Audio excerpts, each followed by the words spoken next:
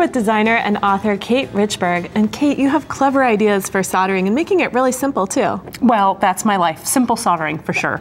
It's great. And we're talking about design challenges and problem solving today. And these are good tips for how to attach something that's domed to a flat surface. Right, because sometimes that can pose a problem.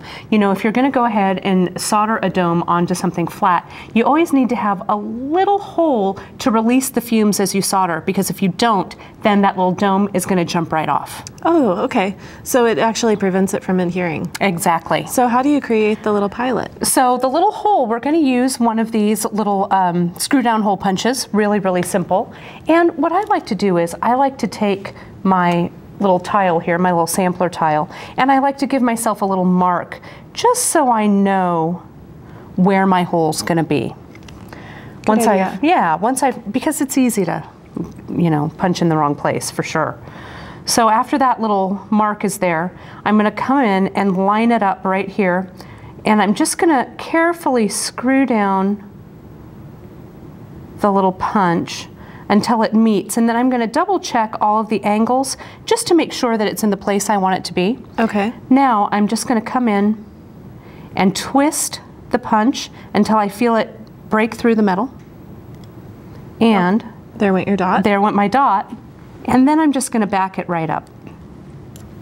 And there you can see I've got my little hole, and you can save your dot. Yeah, save my dot for another project. Good idea. Okay. So then after you have this set up, where do you go next? Well, we're going to create the dome, the actual dapped piece there. And what I use, now you can use what you might have at home, a wooden dapping block, or you may have a metal dapping block. Either one will work. This wooden one will give it a slightly more of a shallow curve, but all you do is you take your little blank, you place it in the well of the dapping block, and we would just go ahead and tap it really lightly. With a wooden dapping block, you want to use a plastic or a rawhide mallet. And you just give it a few little taps, and that's going to give you your nice little curve. And you can see I've done a little more of a shallow curve on this guy here. Oh yeah, and that looks really pretty too. Yeah. You made your own clasp. Yeah, well, I like to make my own clasps. Yeah, totally, I love it. Now, to solder this guy, what you want to do is we want to use some paste solder, and we're going to apply our paste solder using our titanium solder pick. And you want to think about, when you are applying your solder, think about it as like the little numbers on a clock. So if this was 12 o'clock, I'd go at 12, 6, 9, and 3, and then 1, 2, 4, 5, and so on until you have got 12 little dots of solder right on there. Okay, now why do you do that rather than spreading it around the edge? Well, I think that it's easier to place little dots, number one, and I also don't want to put too much solder on this piece. So I find that when I just put little dots and when I heat it, the solder all runs together and forms one unbroken line, and that prevents me from just putting way too much solder. It's easy to pack a lot of solder on here, but little dots, I think, in the form of a clock helps me really control where I'm putting things. Attaching these, if you were attaching, here you're going to show us how to attach the dome to a flat surface, but let's say you were putting two domes together to create a bead, for example. Right. Would you do the same thing with the solder? Well, what I would do is, yeah, I would place my solder on just like I'm doing here on one side of the dome, and then I just place it in like a little depression in my block, and then I put the other dome right on top of it. So solder only needs to go on one side. Okay. So I'm going to go ahead and place this right on, now that the solder is on.